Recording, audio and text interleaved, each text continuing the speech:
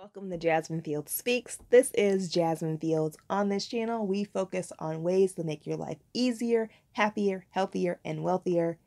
Thanks so much for visiting my channel. We're going to jump right into 5 items that I absolutely think that every new baby under the age of 1 needs. I'm a mom of an 11-month-old little Lily, and we're also about 5 months pregnant. These items are must-haves that got us through that first year with Lily, and we'll definitely continue using with baby number 2. So item number 1 is nose Frida. Now, I have to be honest that before having Lily, the thought of sucking snot out of my baby's nose with my mouth was absolutely a no-go. Like, you could end up with snot in your mouth. That's completely gross. But one thing that most people do not tell you, babies are sick almost the entire first year that they are alive. They have low immune systems. They are exposed to other kids, usually at daycare or something like that. I will tell you that it only takes one hospital visit or one bronchiolitis clinic visit to show you that them sticking that long tube down your baby's nose, which I definitely feel like is hooked up to a generator. I don't care what anybody says, it's a generator, and they're sucking your baby's nose and your baby is miserable and they're screaming. It only takes one time for you to figure out that this little bulb syringe thing that they gave you at the hospital is for the birds. So we started using the nose Frida, and it works magnificently. You can use it with or without saline. We usually use it with saline because it breaks up the mucus and you can get it out better. But this is the nose Frida. It comes with this long tube, which you're going to put at the end of the baby's nostril. You're going to suck obviously with this end. Now this does come apart, which is really nice because it makes it super easy to clean. I am not an affiliate of Amazon or Nose Frida in general, so this is the actual one that we have used over and over. And as you can see, we've used it for a year and it still looks really great. It does have a filter on the inside, so you're not actually going to taste any snot. As a matter of fact, our rule of thumb is these filters are replaceable, so if snot even touches it, then we throw out that filter and put in a new one. The filters are very inexpensive, so it's worth just buying a pack of them and replacing them. So nose Frida is amazing. Now, like I said, we did try other nasal aspirators. We used the bulb syringe that you can get in the hospital. We even had the hospital grade, and I couldn't figure out how to clean it. People were talking about mold growing in them. It didn't work. I didn't feel comfortable, and you can never see what you're getting. As you can see what you've collected inside the nose Frida.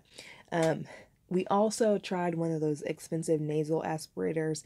I spent like 35 or 40 bucks on a nasal aspirator because all the little videos online were like, oh, the baby will be so happy. They'll even help you suck their snot.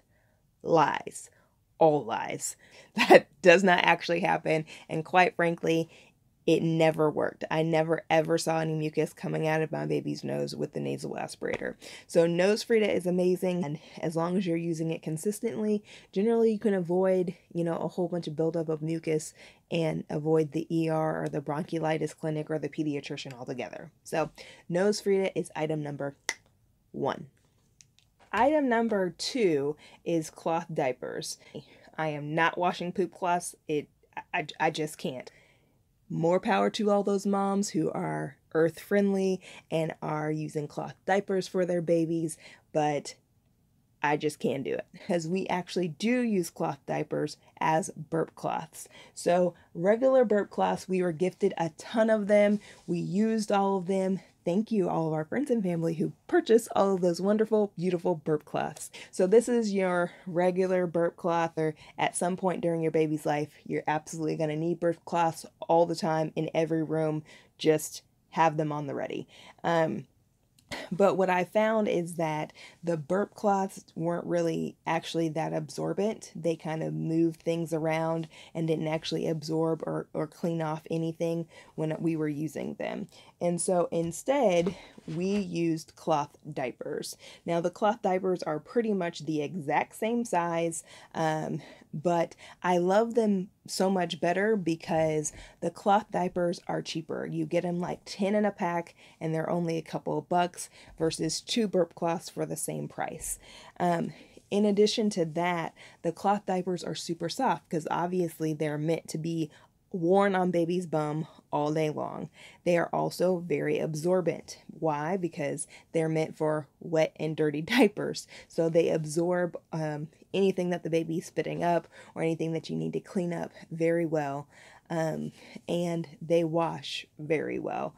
So cloth diapers for burp cloths are absolutely amazing, and I love them. You know, we are actually going to use Lily's old ones for new baby. I will still get her some new ones because I feel like every new baby should have new things. That is item number 2. Item number 3 is an item that is geared toward nursing moms, but it absolutely has other benefits as well. So I am a nursing mom. I breastfed everywhere. I breastfed at church. I breastfed at work. I breastfed at daycare. I breastfed in stores, Walmart. I breastfed everywhere. Restaurants. I didn't care. If my baby was hungry or this was the time in which I felt like baby needed to eat, then I breastfed. No hesitation. Doesn't matter where I was. But these nursing cover-ups came in handy. So my favorite one is actually, I believe, by Kia Babies. I'll put a link to it down below. But it's black and white. It's not as cloth-like as this one, but this one works just fine. And the black and white one is already packed up, ready for baby number 2. And so I just grabbed the one that was out. So essentially, it's just a large spandex item, okay? And so you're literally just going to slip it over your head. Baby comes underneath with you. It's breathable, it's lightweight, it washes really well, and so you are able to cover up and nurse everywhere. I had several times where people were like, "Where's your baby?" And I was like, "She's under here." So they are amazing. It helps you be discreet. You're comfortable. You're not all hot. They're amazing. I literally kept this in the little bag that it came in and stuck it in the diaper bag. So I always had it no matter where I was. I have 2 of them. I actually didn't really need 2 of them. One will do. Wash it, bring it back out. It was fine. But at any rate, the second thing that you can use this for, especially if you're not a nursing mom, you can actually use these as a car seat canopy. It stretches large enough that it'll literally go over your car seat handle and the hood, and the base where the feet are. And so it protects baby from wind, it protects baby from rain. Even on super sunny days, sometimes I had to use because the canopy was just not doing anything.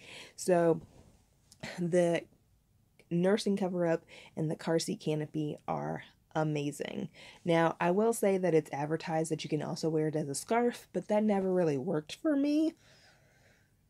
It could just be me. I'm not very good with scarves in general, but it is also advertised for that. So if that works for you, more power to you. Good for you. Congratulations. Super excited for you. Yay. The nursing cover-up and the car seat canopy are item number 3. I've only been able to find them on Amazon. I'll put a link to them below. But essentially what they are is they're 2 magnetic balls, and they have cushion straps that go on the baby's car seat straps. And what you're going to do is you are literally going to, oh great, my baby got food on my shirt, and I'm recording a video and didn't even notice it. Great. Anyways, you're going to connect the magnetic ball onto the cushioned magnetic strap. So magnet to magnet, they connect to each other, and it holds the straps out of the way of the baby as you're trying to get them in and out of the car seat. Now, by no means are they perfect. Yes, they're not like heavy duty magnets. They're light magnets. So it may fall back down and detach, but I still found that they're extremely helpful.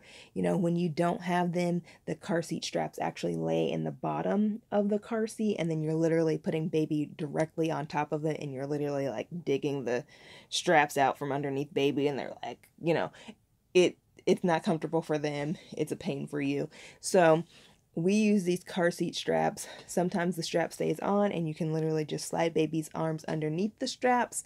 For the most part, they hold them enough so that even if the baby drags them down a little bit, they're still right there on the sides and you can easily assess them. I really feel like it's probably saved us a bit of time getting baby in and out of the car, and so I love them. Now, I will say that they come with plastic rings that hold it onto the car seat handle. We did snap one of the plastic rings. Don't ask me how because I don't really know, but it was broken one day. My husband actually put it back on with a zip tie, and I actually kind of like the zip tie better. Well, just make sure that you clip and sand down the zip tie really well, because you know zip ties can be a little sharp if you cut them, and so you don't want to scratch yourself, you don't want to scratch baby. But the car seat strap holders are item number 4. Item number 5 is the Around We Go Play and Activity Center. So I actually shopped for this for a very long time. These are running like $300 in other countries. It was sold out in the United States when I was trying to get it when my baby became an age where I felt like she needed it. However, I waited it out and I just kept searching on Amazon, and finally a seller did bring it back, which I was super excited about. We went ahead and bought it, the best $100 I ever spent. It's a round activity center with a seat and wheels. So you sit the baby in it, and even if they're not necessarily walking yet, they can learn how to go around the circle and walk and start using their legs and building up their leg muscles. And it kind of keeps baby confined to one space so she's not roaming all around the house. You know exactly where she is, and it just has different fine motor skill activities on top of the table. It has sounds and music, and they even have a little book that they can flip. It's really great. Little keyboard, plays music, keeps your baby entertained for a really long time. In addition to that, it has a cup holder and a little tray for food that you can pop in and out so that you can clean it or fill it.